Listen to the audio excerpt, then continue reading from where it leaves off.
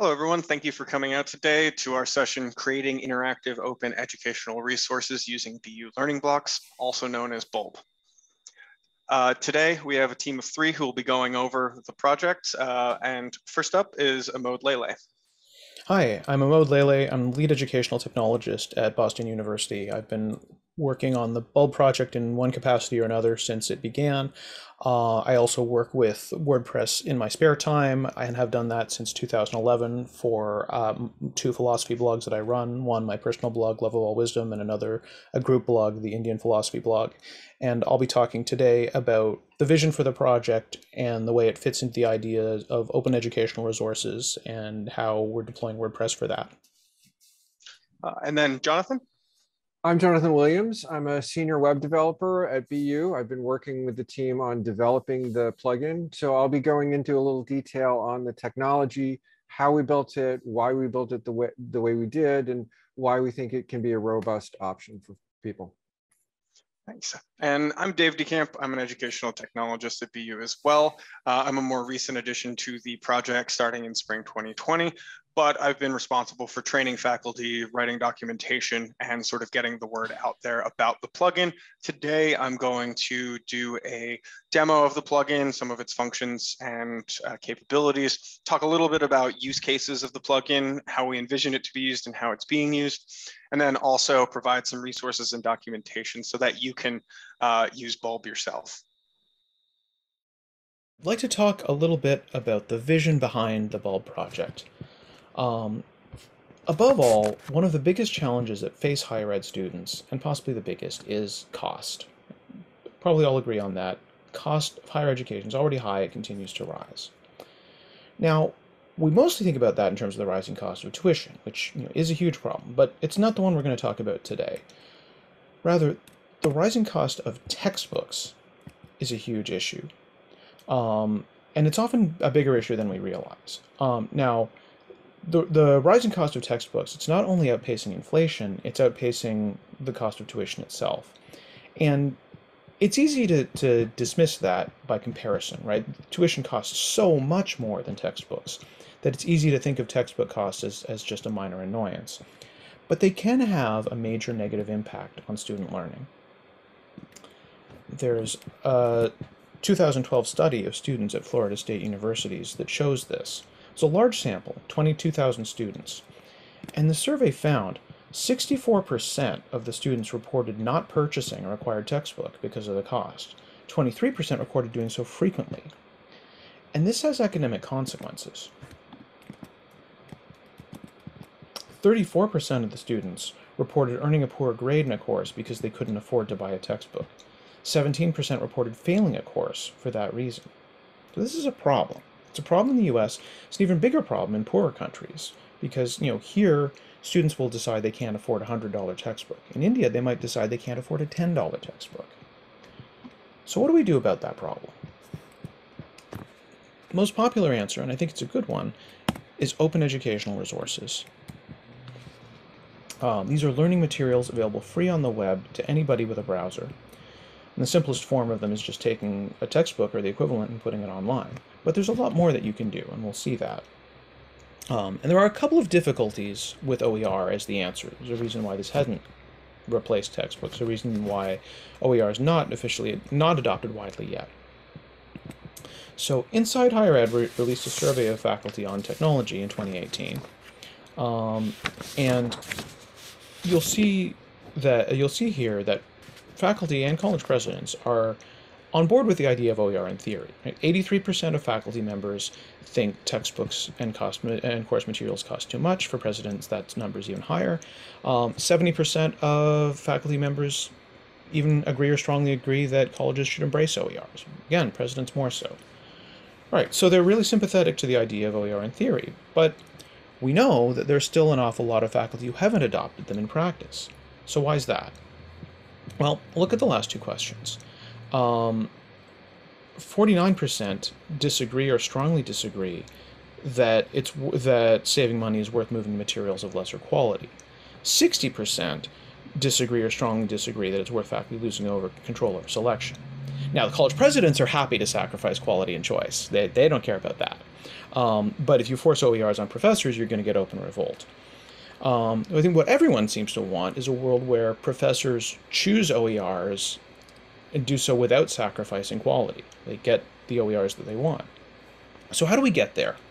Well, one part of the approach has been just to show faculty what OER options are out there in the hopes that they might see what quality options are already available. And that's something that libraries have really emphasized, is that process of adoption. But I think there's another part of it that the libraries often don't talk about, which is to make better quality OERs and get more faculty to do it so there are more options of the OERs out there. And that requires getting faculty to move beyond adoption to creation. Now, it doesn't have to be a big group of faculty, just the few who might already be driven to write their own textbook. Get more and better OERs out there. So how do you make that happen? There are a lot of barriers, and no one solution will fix everything. But one of the big ones is there isn't yet an obvious platform out there to create OERs. Many of the most familiar ones are proprietary, like SoftChalk. It's not ideal to have open resources on a proprietary platform, and they can be expensive. The time to create resources is already enough of a barrier for faculty. Trying to find the money for something like SoftChalk would make it even harder. So several groups at BU asked, what if we could create open resources on an open platform?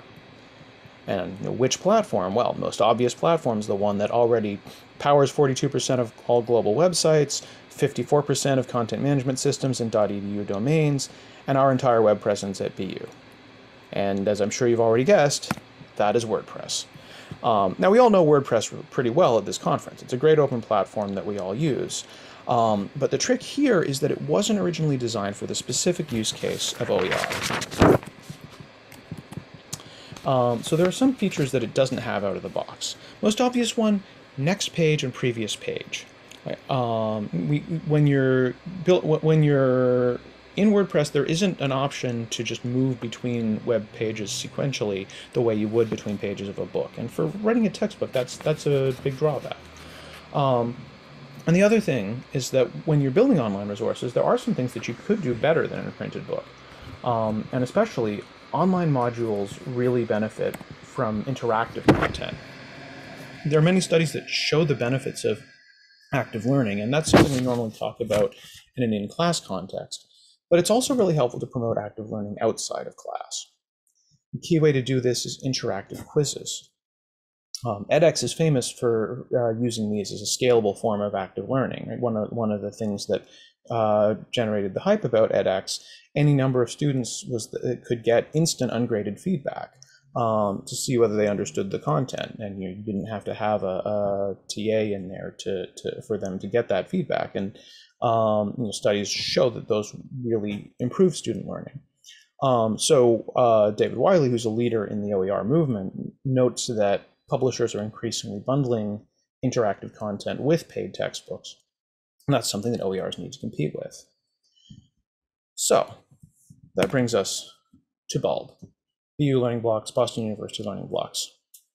A couple of years ago, we got an inquiry from Professor Wayne Lamort in BU School for Public Health. He had made interactive open learning modules very successfully using these sorts of interactive quizzes, but so far he had had to do them in SoftChalk. Now, he had been very successful. In his course evaluations, 98% of his students agreed or strongly agreed that these were significant aid to learning. You see some of the comments here. Online modules were excellent. They were interactive and provided me with strong foundation for the material. Although it was a lot of work, the pre and post quizzes strongly reinforced material learned in class. Additionally, the pre-quizzes motivated me to read the modules before class. Right, so, and these learning modules are widely used outside his course. If you Google MPH modules, they're the first hit. But he was trying to move beyond SoftChalk. The worries were, it's an old platform and it's not open. So Professor Lamort approached our group, Educational Technology, to ask, well, can we build this in WordPress?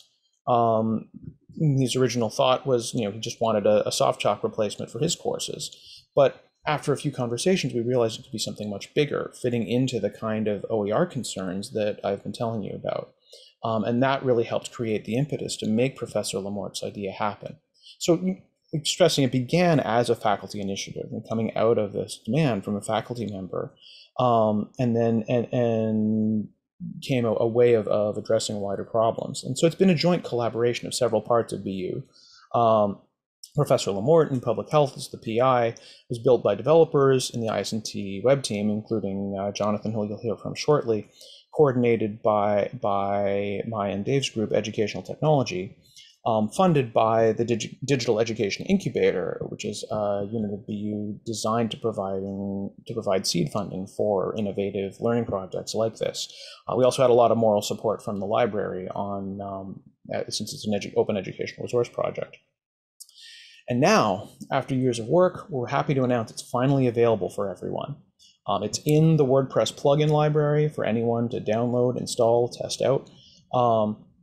Last year, we got it to version 1.0, and that was designed to work in the BU environment. So we got it working for us. But now we have 1.1, and that's for you. It's designed to work with other people's WordPress installations. So it's available, and I now want to turn it over to my colleagues to give you more detail on what that involves. Our colleague Jonathan Williams will focus on key choices made by the developers in developing the plugin, and then Dave DeCamp will give an overview of its features via a live demo. He'll also talk about some faculty use cases and provide resources for documentation and development contributions. Thank you. I'm Jonathan, and I'm going to talk a little bit about Bulb from a technical perspective, how we built the Learning Blocks plugin, why we built it the way we did, and in particular, why we think it's okay to trust your precious content materials to our plugin. And in particular, I'll talk about how we've tried to build it such that we're not a source of vendor lock-in. Your materials stay with you. We're using open standards and transparent about the technology so that it's not locked into any one system. You can take it with you. So we've built Bulb as an open source plugin. The code is hosted in our GitHub repo. And we welcome contributions and issues. It's a common way to collaborate, and we want BU Learning Blocks to be available to our users at Boston University, but also available to the broader community where we can share innovations and benefit from our external and internal users.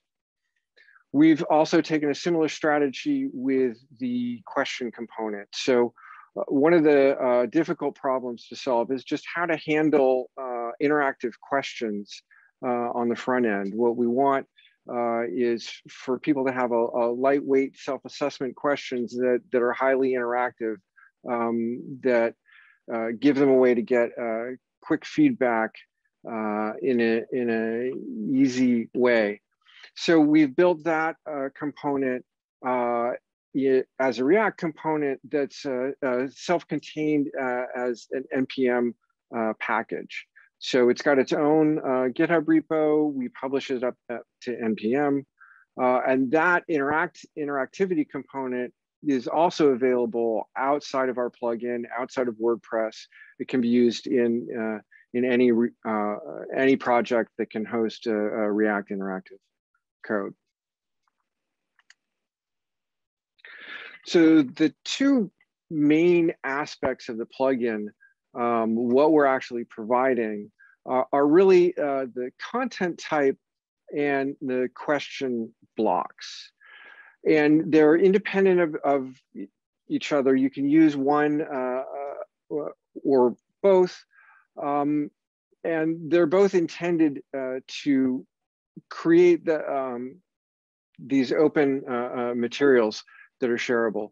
So the content type is implemented as a WordPress custom post type. And the reason being so that if you choose to use the lesson type, you can keep your lesson pages all together independent of your posts and your pages, and they're easier to sort and arrange. But of course, you can still use any kind of post type that you want.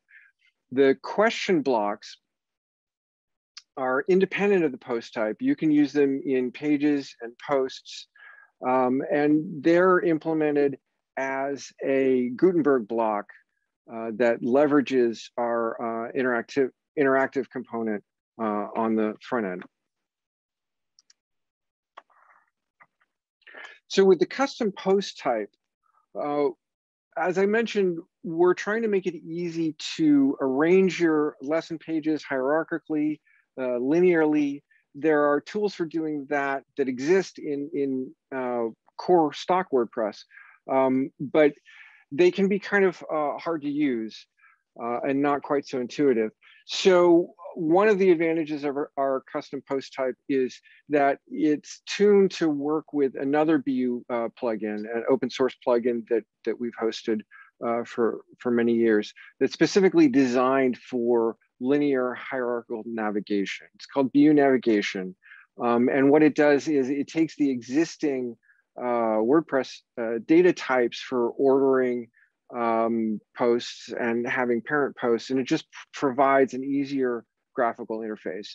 You don't have to use BU navigation in order to use Bulb or to use the Bulb lesson content type.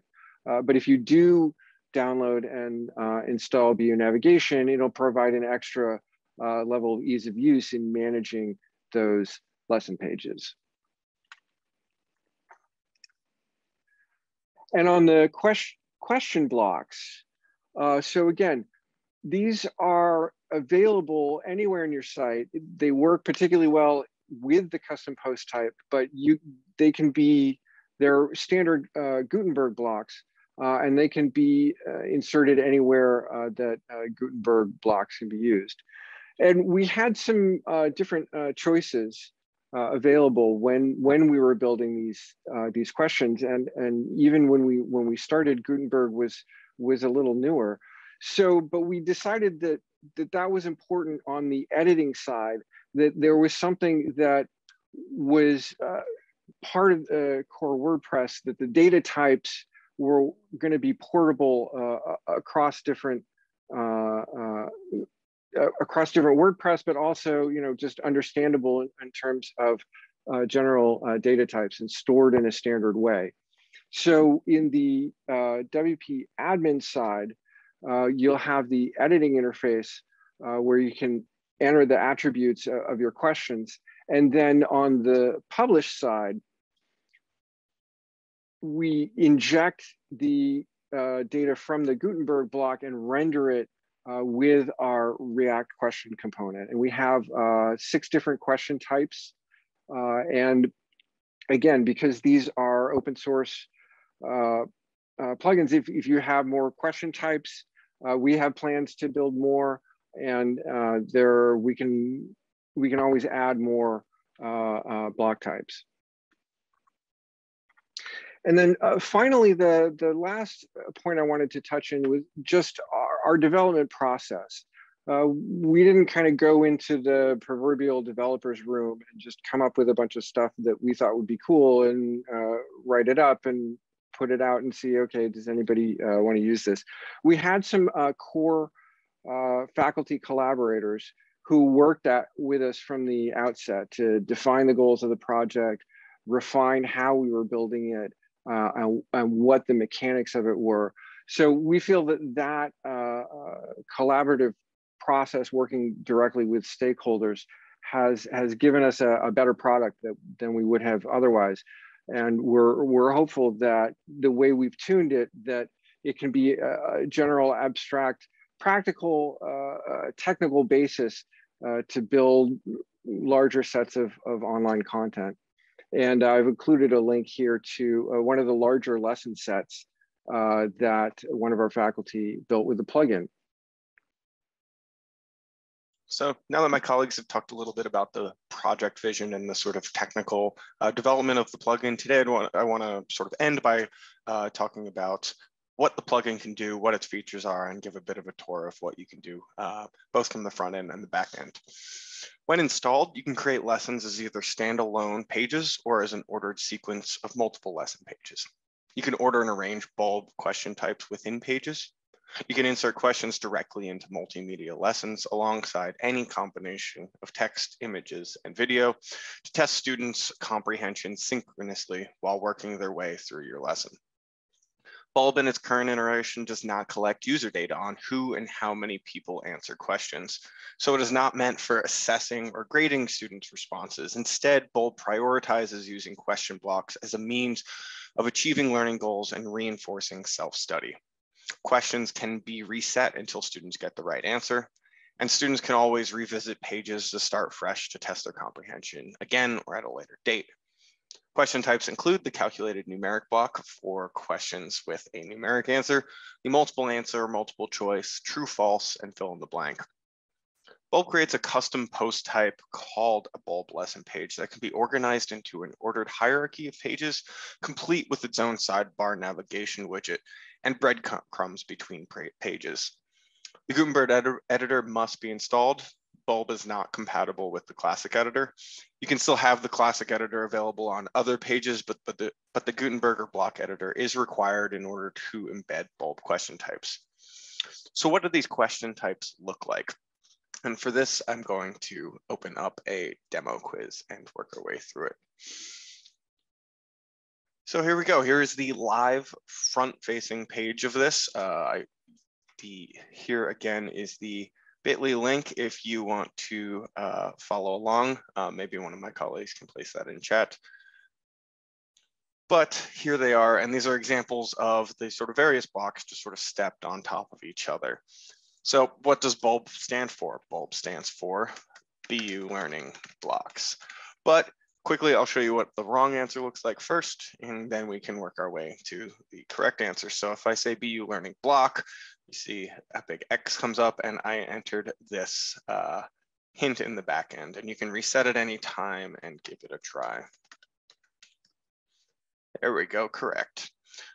Calculated numeric block supports numeric answers. For this one, I just quickly did this. It says, please make sure your answer has 3 decimal places. Go ahead and check answer. This is the multiple answer block where you can check multiple answers instead of just a singular multiple choice where you have multiple options but only one choice. In this one, you can sort of check along the way. Bulb was developed in collaboration with which groups at BU? The Faculty PI, Educational Technology, Digital Education Incubator, and the BU Web team. Unfortunately, we did not get to collaborate with the Office of Parking or Human Resources on this. There we go. Multiple choice block. What is according to Bulb presenters, what's the most important in getting faculty to adopt OERs?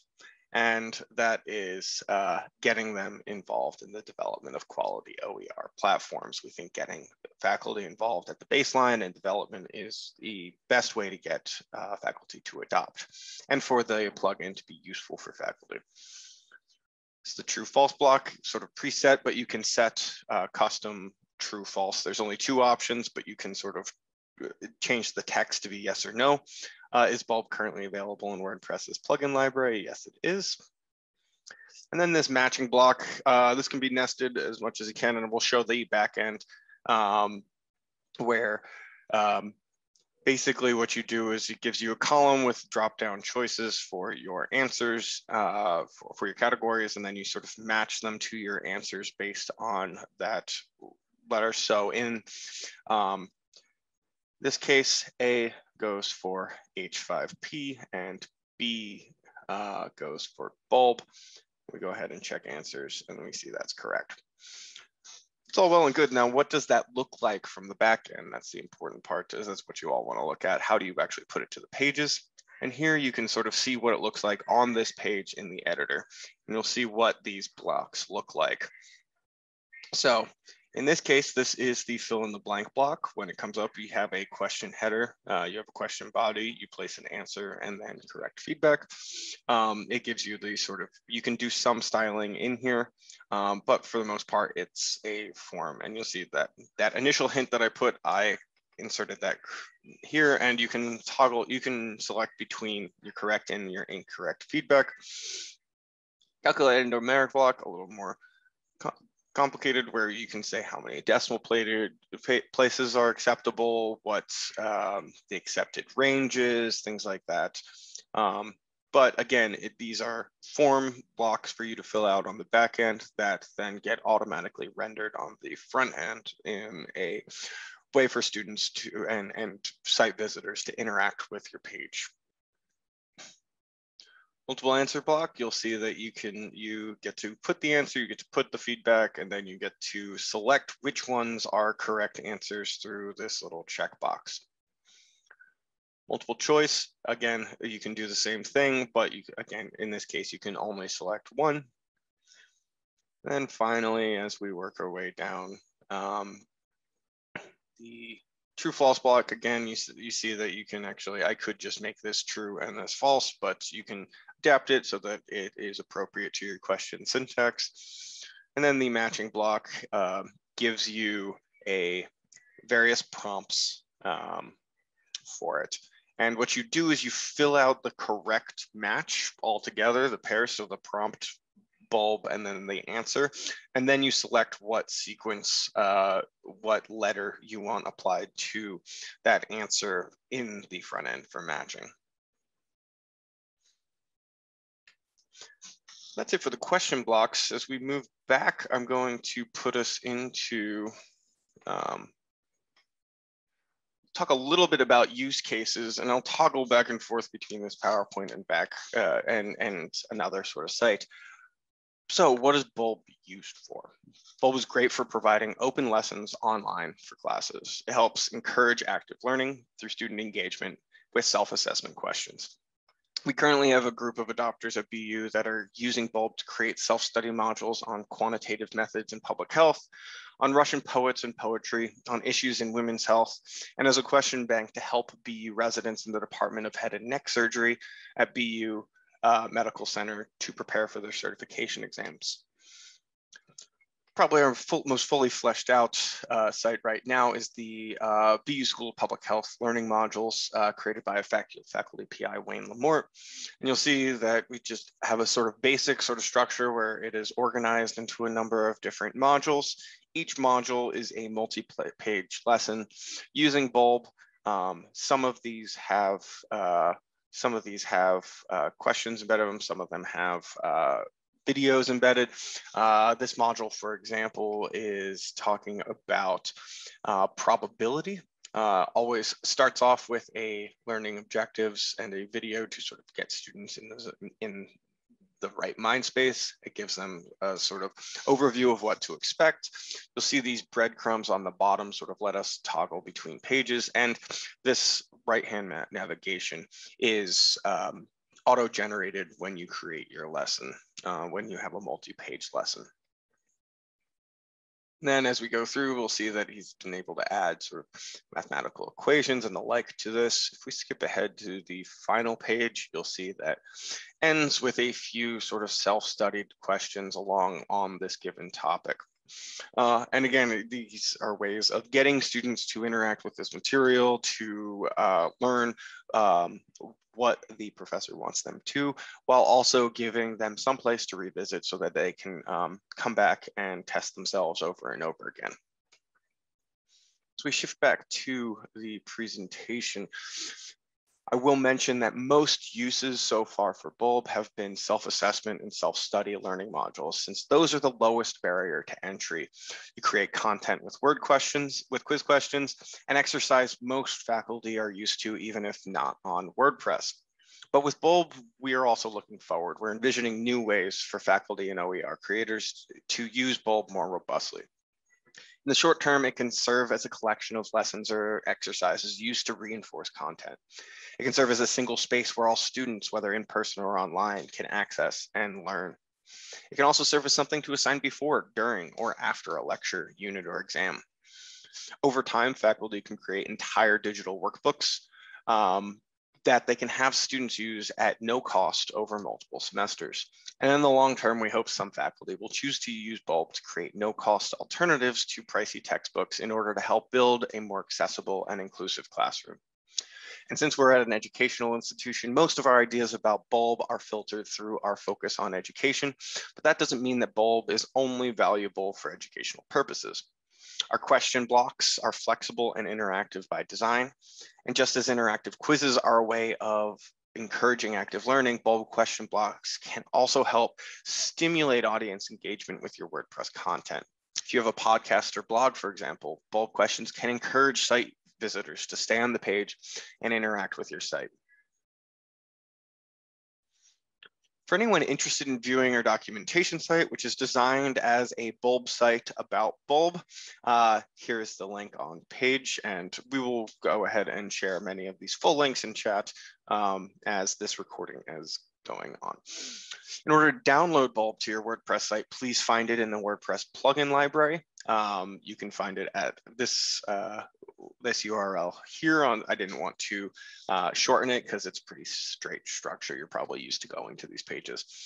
And as an open source plugin, we're always looking for interested developers to visit our GitHub and to contribute to the development of Bulb. And here is a bit.ly link as well. If you or anyone you know is interested in learning more about Bulb, you can use the contact us form on our documentation site. It is the last page in our site, or you can email us directly at the email you see on screen, which is askedtech@bu.edu. Thank you for your time. And with that, we will open up the remainder of our time to questions. Cheers.